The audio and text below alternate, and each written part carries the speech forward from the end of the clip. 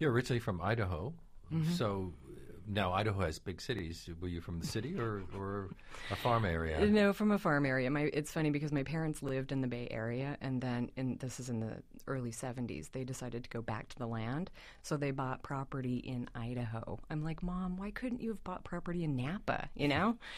So they moved to Idaho, started homesteading basically, even though they had no skills whatsoever. And is that what got you thinking about it when you were in Oakland? You'd been in Seattle. Could you have pulled this off in Seattle? Yeah, and I did, actually. In Seattle, I had chickens and bees, and I had plowed up the parking strip and planted vegetables, much to my neighbor's horror.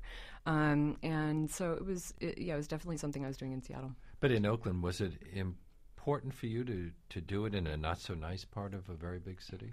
Well, in Oakland, the Bay Area actually has it's expensive there. And Oakland has its own Tony neighborhoods, very high-end. And the neighborhood that I chose, partially because the neighborhood is called Ghost Town. It's kind of a forlorn place that's been kind of abandoned. There are many empty buildings and houses that are shuttered. And so one of the things that I noticed when I moved into the apartment that we live next to now is that there was an abandoned lot. And so I began squat gardening on it. So I just sort of took it over, grew vegetables, and now it's a huge garden with rabbits. Have your neighbors been responsive from the start? My neighbors at first were, I feel like my neighbors are mostly from different countries. And many of those countries, places like Yemen, Vietnam, Somalia, they actually have this really intense urban agriculture system in place already.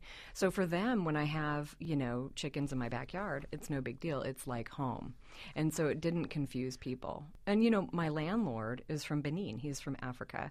And so I have these goats now. And he doesn't even ask me about it. It's just sort of like, oh, yeah, some goats. You began raising bees. New York has an ordinance against raising bees, although there are people who do it anyway. I've heard that. I've heard on rooftops venomous insects are illegal. But I think that people may be able to convince people that to turn that over. It's just going to a city council meeting and turning it over. And you got help when your boyfriend gave you some beekeeping supplies, and then you mail-ordered bees? Mm-hmm. They come in the mail? Yeah, you can order them in New York, I'm sure. Comes through the mail. The post office called me. They were very upset because it's not something. I think the mail. There's something buzzing that you ordered.